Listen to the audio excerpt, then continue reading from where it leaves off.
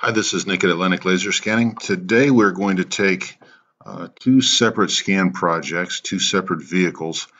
We're going to import them into the same project, and then I'm going to show you how to manipulate the two vehicles, say if you were trying to set them up as they were maybe when they impacted in a crash. So as you can see, we've first got our first vehicle. This is a already registered project, Greenlight, and we can load it up here real quick and take a look at it.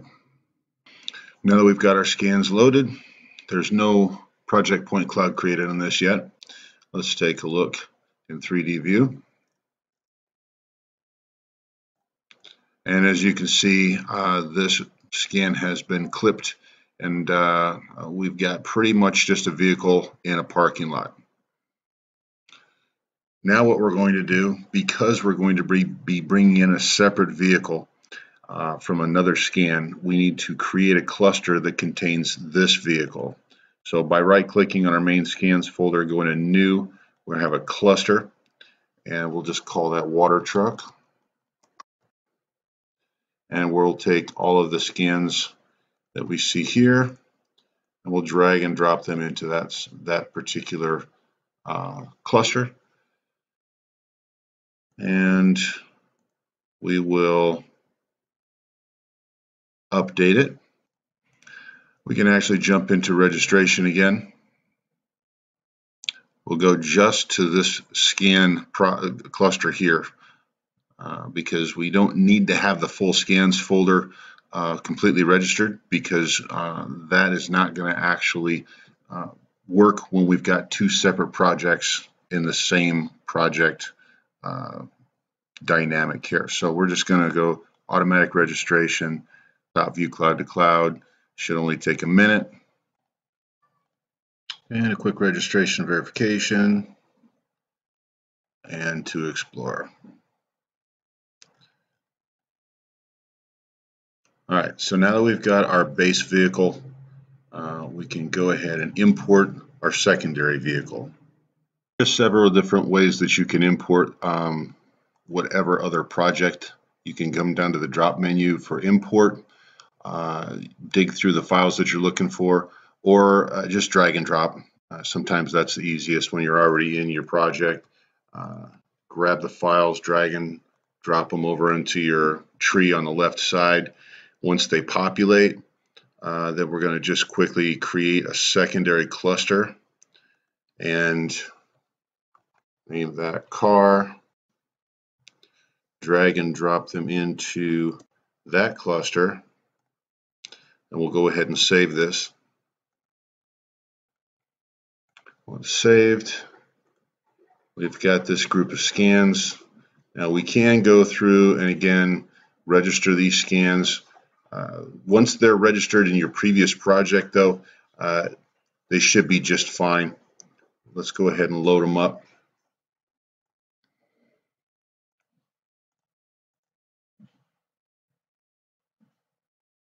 And we've got our secondary vehicle.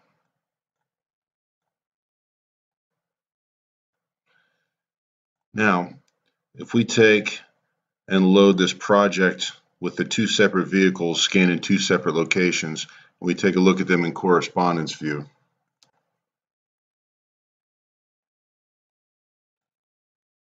We should have the vehicles in two completely different planes at two most likely different angles, as we see here. Well, what we can do is we can get the vehicles close to each other.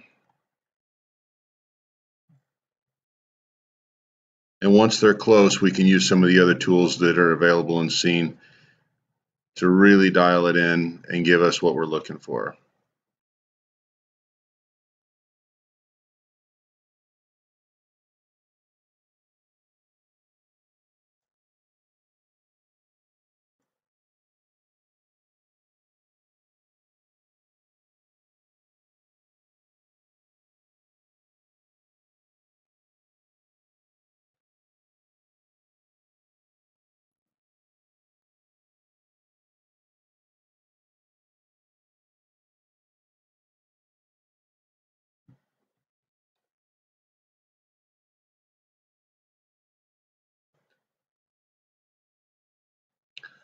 Now to really tweak our vehicle here, we can double click on our cluster here, go into transformation, and you see these different X, Y, and Z rotation angles and positions.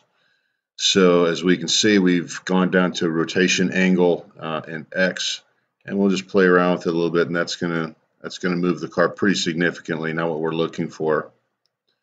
And there's another angle that we're not looking to work with. And again, that might be helpful as we get up in here into the actual vehicle. As you can see, we've got different tools to work with.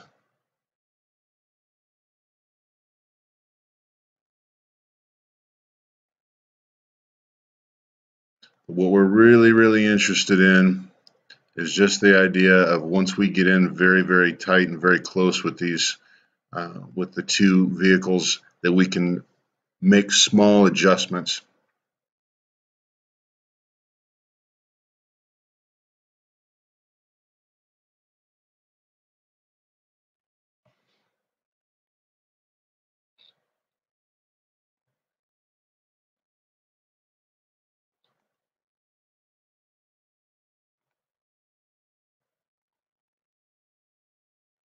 And by looking at the project from different angles,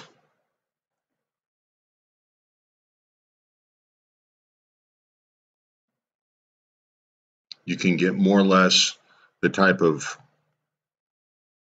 minor detail adjustments that you're looking for. And again, when you're in the transformation bars for each of your vehicles, this is something where you can go by increments, changing the numeric values, or going by the slide bars. And sometimes when you get into very tight situations and you're really trying to make adjustments very close, you may want to change the numeric values.